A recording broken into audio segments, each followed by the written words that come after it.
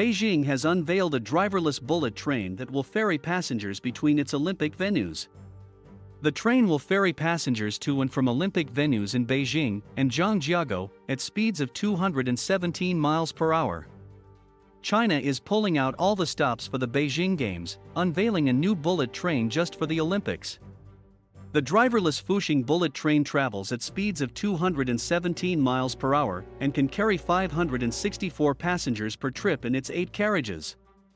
It is being put on the tracks just in time for the Beijing Games, to ferry passengers along the 108-mile journey between the Chinese capital and satellite venues in the city of Zhangjiakou.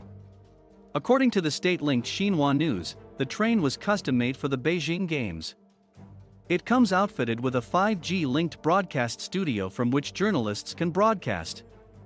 Xinhua reported that the train would take just 50 minutes to move its passengers from Beijing's downtown district to the Olympic venues in Zhangjiakou, down from 3 hours via a regular express train.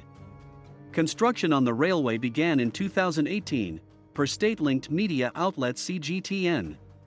The Beijing-Zhangjiakou connection was completed in 2019.